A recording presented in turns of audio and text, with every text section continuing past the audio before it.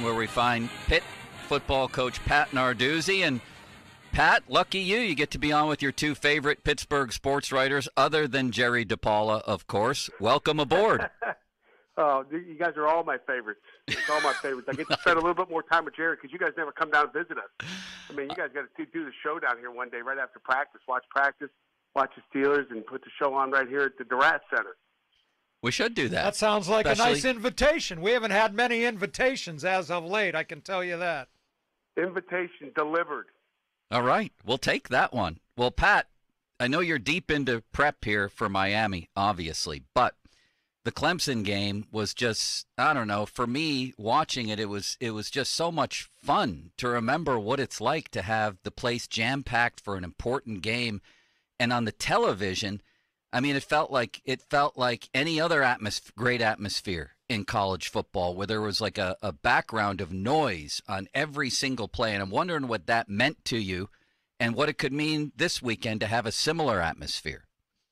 Yeah, I mean, I tell you what, guys, the atmosphere was, it was electric, and it's the way it's supposed to be. And I hope our fans in the city of Pittsburgh realize how important it is. I mean, we'd all like to win championships, and we all like to have it, but we got to do it all together. And I couldn't be happy with what that looked like and what that sounded like. I mean, and again, I'll never forget this. I had James Conner sit in my office my first year here. He came in my office, sat there, and we were talking, and he goes, "Coach, I just want to let you know that I play better in front of big crowds." And it's like, that's just one guy, telling it like it is, and that's kind of how it is. And, we need everybody, and you need support, and you need, our players, our team, need to know people care. And there's the people that care that, don't come to the game and they buy tickets, and we've got 50,000 tickets out every week, but it's like, you got to go sit in your seats. And I think that's an important thing, but it was electric.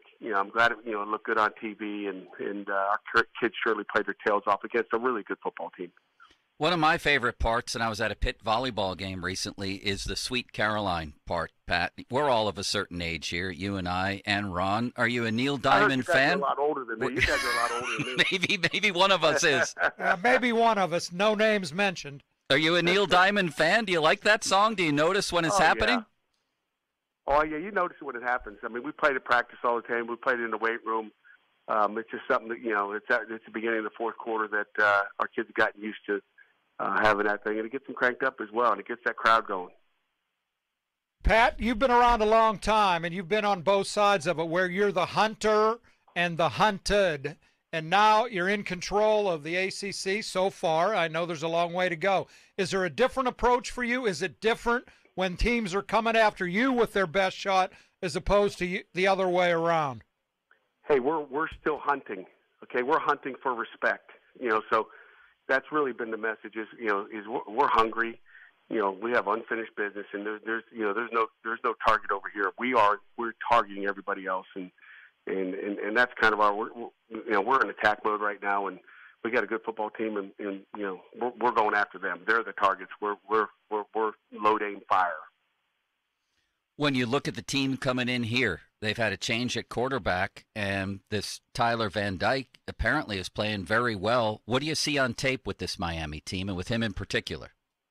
Yeah, I mean, Van Dyke is just a kind of a different quarterback than the King kid. I mean, obviously the King kid transfer from Houston was a heralded guy from there, can run, can throw the RPOs and do all that. What you're seeing a little bit more out of the Van Dyke guys, he's like a kind of a young Kenny Pickett guy. He's a kid we offered out of high school from Connecticut. He's a 6'3", 225-pound guy. I'd imagine if him and Kenny stood side by side, they would look very similar. Although Kenny's probably more rocked up right now because he's a senior, and Van Dyke's I guess a redshirt freshman.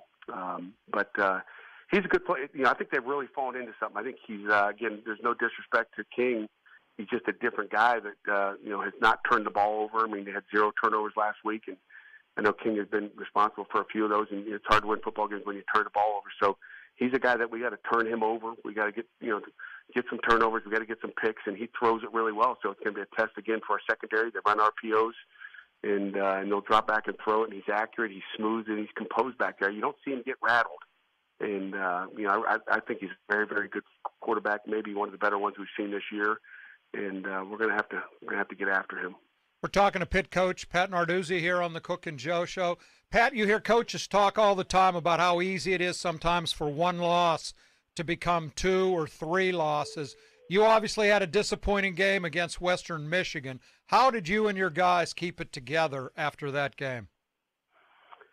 I think it's, again, a tribute to our coaches and just, what everybody does in those rooms. I mean, there's one message that comes from the head coach's office, and, and our players took the message. Our leadership council, our captains took the message, and we know what we did wrong there. I mean, you had a big win against Clemson, and we just couldn't let it go. And, I attribute a lot to where, I came in Sunday night and tore into them pretty good. Told them how, awful they really were. In that game, just because you're always, to me, you can always coach them harder after a win, and after a loss you got to be a little careful because they hurt. And so I came in and tore them up on a Sunday, and what I did, we always close the chapter, win or loss, like that Clemson game's over, right? I mean, it's done with. We're not talking about it. And after that game, same thing. We're done with the game. But what I didn't do, and you always, I'm always looking at, what could I do better as a head coach is I didn't shut down the other stuff. Like, we shut it down in our building, but we didn't shut it down on the social media sites. I think it carried on too long. And I don't know that for a fact. I just think they let it go. I told them, hey, it's over. They didn't listen to me. And, I think, just carried over, tweeting pictures and videos from, Rocky Top and all that crap, and they never let it go. So that's been the message since then is, hey, listen, that's the last thing I say when we leave a team meeting on Sunday night is like, it is really over. Shut your shit down, focus on the next game, and I don't want to see or read anything on social media. So, you live and learn, and that's life. And if you never fall backwards, you'll have a hard time, moving forward. Pat Narduzzi, Pitt football coach on the line. That was interesting what you just said about the Clemson game. If I heard you correctly, you said you tore into them that night. Did you legitimately see a lot of things that bothered you from that, even from that win? Yeah, I meant, I tore him, after the Tennessee game, but I didn't cancel the social media. And again, anytime you win a game, there's a lot of things that we can correct. There's a lot of things. I mean, shoot, we turn the quarterback over, he scrambles, we knock the ball out, we don't get it. We try to scoop a fumble where there's other people around. I mean, just, those things. I mean, we could have been a lot better in protection. Routes could have been better. We dropped some balls. We fumbled the ball. Lucas Carlton has a nice catch over there. So there's so many things, and we're not going to be perfect, but it only takes one of those plays to get you beat the next week. So we've got to fix the things that we've made mistakes at, and we got to continue to move forward and get better. You just can't stay the same. You stay the same, somebody else is getting better. Pat, I got a two-parter here for you. Any updates on Izzy and Addison? Now that you're at midweek, both have been dealing with concussions. Do you feel good about them playing Saturday? Well, I'd feel a lot better if they practiced. I can tell you that. I can't feel good until I see them out there. And again, these concussions are different. We've had some people be out for 3 weeks, just based on how their symptoms are. And again, it all is based on symptoms. So without getting into any details, when they practice, I'll feel better and I'll give you a better indication. But right now, we're counting on Vince Davis and Jalen Barden and Rodney Hammond at those positions, and it's a next man up mentality. The other one I want to ask you about Addison in particular, the chemistry he seems to have with Pickett. This kid's a revelation. I mean, he's been a really stud for you since day one. What do you like so much about his game? The first thing is he's unselfish. That guy doesn't say a word about, like, Coach, I need to get more catches. I only had 4 this weekend, or I only had 8, whatever it may be. He doesn't say a word. He's unselfish. He's a team guy. And all he does is his job every day, on and off the field. I mean, he's never late for a class. He doesn't miss a tutor. He's out there. He never has a miss assignment. And I don't want to make him sound like he's perfect, but he's about as damn near perfect as you can be as a person in this age. He's just so consistent. And, when you look out the window at, some of these Pittsburgh Steelers, consistency is the key. You can't have these up and down days. And, I talk to our guys all the time about consistency at every position. And Jordan is one of those guys that's just so consistent. Kenny knows where he's going to be, knows he's going to run the right route. He doesn't have to, go, his route's too deep, too shallow. I mean, all those things are so important. And the consistency is the critical thing. And obviously he's a talented football player, and he can run, he can change directions. He runs great routes. but he's smart and he's reliable. Pat, you guys jumped up to 17, I think, in the AP poll this week. And I think for a lot of Pitt fans, it was fun to see you move past Penn State. And yet your fellow coaches still have Penn State ahead of you. Do you pay attention to things like that? How do you explain that? You know what? I don't look at all that. I don't. I care less who's in front, who's in behind. It's all about the next game. And if we just take care of business, those rankings will go where they will be. It's where you are at the end of the year. I mean, I think the preseason rankings are the biggest joke that I've ever seen. There's no reason to have preseason. I mean, they're going to have these playoff rankings coming out here in another week or two. Those are the ones that matter. I mean, what do we have preseason rankings for? They're so dead wrong. I mean, if you looked at the preseason rankings compared to what it looks like right now, they should be ashamed that they even have them anymore. But I'm not worried about, where we rank, who in front and all that. And coaches compared, again, I vote coaches poll, and I actually, I do it myself. And I know there's a lot of coaches who let their sports info guy do it. But I look into it, and, there's a lot of decisions I make based on, I know who they play. And I think coaches do know more than the players, but, we know who we're playing this weekend, and we're locked in and focused. Did you put yourselves ahead of Penn State? I can't tell you that, but probably. I don't have it memorized, but I would say yes. Yes. Pat, Kenny Pickett said many times when he played his last game last year, he was convinced he was leaving. Did you share that feeling? And can you just, talk about maybe your joy when you heard he was coming back? Yeah, I mean, I was home that afternoon, that evening, really about 9:00 at night when I got the news, and I think I talked to him and his dad either the night before. I think about the same time, 8:30 at night, and maybe it was coming, but you just don't know. He was so straight faced when I talked to him the night before, but obviously elated. It was and again, I mean, I think it turned out to be a great decision, and that's what you're happy for. It would have been a shame if it had come back and not played like he's playing right now, but to have the hype doing, this is why you play college football. This is what it's all about. And he's played at a high level. He's got a chance to do great things. And, we roll as Kenny rolls. And if Kenny keeps playing like he is, our offense will be hard to stop, and this Pitt Panther football team will be hard to stop. I was at the game Saturday, Pat, and I talked to a couple of the NFL scouts there, and they said they love everything about the kid, his size, his arm. We saw his mobility on that last series when he ran for the first down twice. But they said the thing is experience. Nothing beats it. That it's just he's older and he sees the game so well. Would you agree with that? No question about it. I mean, I think, experience is everything, and that's why you come back for another year. He's just so smart and composed. He makes great decisions. The experience, and here's the other thing I'll throw at you when you talk about the NFL is he's a pro quarterback. Okay, we're not running some zone read fancy, just spread offense with these crazy splits out to the sidelines. This is real. I mean, this is a pro offense. This is not some high school offense that someone brought up from high school and is doing it now. It is a pro offense that he takes snaps under center. He gets in the shotgun.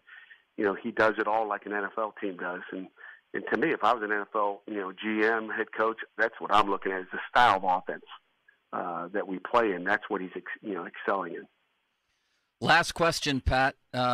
People are looking at you guys now as having a chance, like a legit chance at the college football playoff. And I'm wondering, when you set your goals, obviously it's win this week, but do you also have goals that you mention with the team beyond that from time to time, whether it's winning the Coastal, winning the ACC, or getting to that? Is that the bullseye?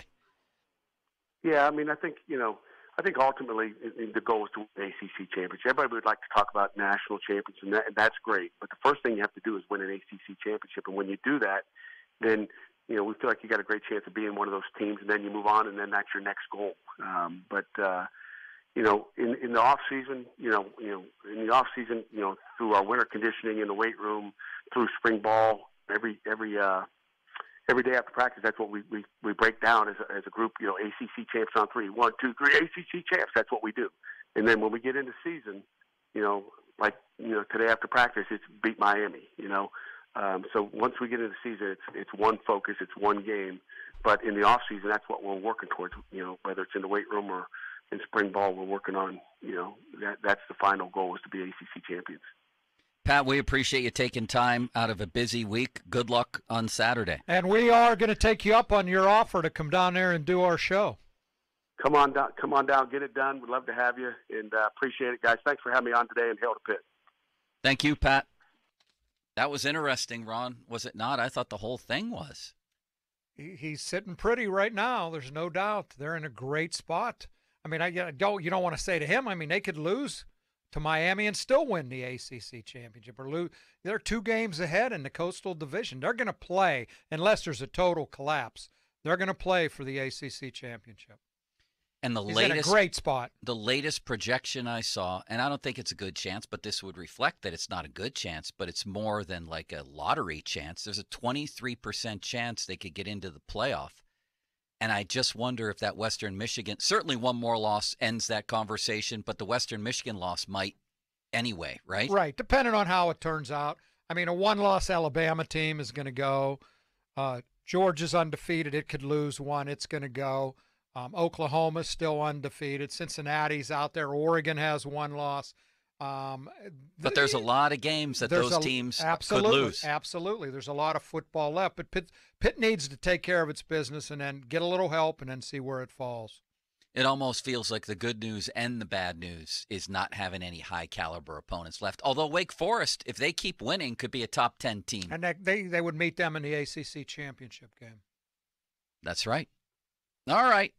Coming up, let's talk a little college football. Why don't we do that while it's on our minds here? We have Ed Bouchette at the top of the hour to get back into Steelers. But why don't we take a little look at Pitt's road ahead and take calls from you, whether you're a full believer here right now?